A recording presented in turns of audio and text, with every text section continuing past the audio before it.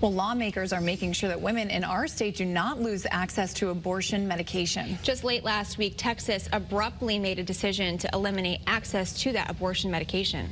Channel 3 Eyewitness News reporter Olivia Schuler joins us now live at the Capitol. Olivia, what will they discuss during the meeting that's going to take place later this morning? Well, Marcy, lawmakers in the state are calling the Texas judge that made the call a radical decision. Now, lawmakers here in the state are saying that they are going to stress the importance of keeping access to abortion medication.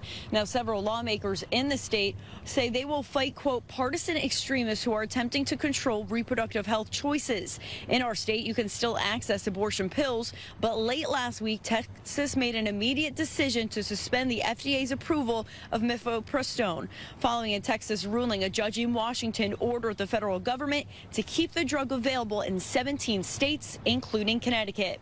Now, the meeting this morning will be held at the Capitol at 10 this morning, and we will hear in the next half hour from 2 medical professionals that have opposing views on the matter. We're reporting live this morning in Hartford. Olivia Schuler, Channel 3 Eyewitness News.